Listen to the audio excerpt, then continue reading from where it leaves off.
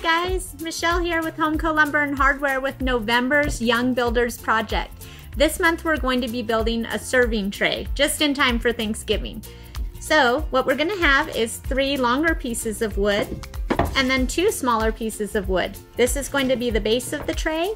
These are going to be your handles. Super easy project and super fun to do. I chose to paint mine with Thanksgiving colors, brown and orange. You can paint yours, leave it as you'd like. It's your project, make it your own. So these are your shorter sides. You're gonna start with those first on your flat foundation so that you have space to hammer and a solid surface to hammer on. And then you'll take your longer pieces and you'll lay them right on top. You wanna make sure that you have a little bit of an edge on your shorter pieces so that acts as your serving tray for handles to hold. We'll put our pieces 1, 2, and 3 butted up against each other just like so, and then we'll take our finish nails and we'll start nailing these pieces in.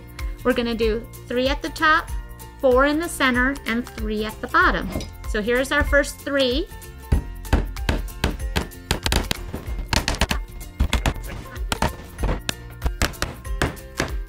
All right, so now that we've got all 20 nails in, we'll flip it over and there's our tray. Side handles here, so you can hold it just like so. Perfect for your Thanksgiving meal. You can paint it before or after.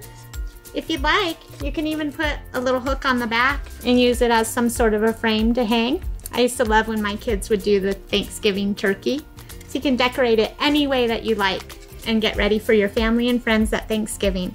So join us the 3rd Saturday of November to make your serving tray. We'd love to see you here. 9 a.m. is when we start. Any extras we're happy to hand out at the service counter. If you're not able to make it, we hope to see you in here at HomCo, and we'll look forward to seeing you soon. Thank you.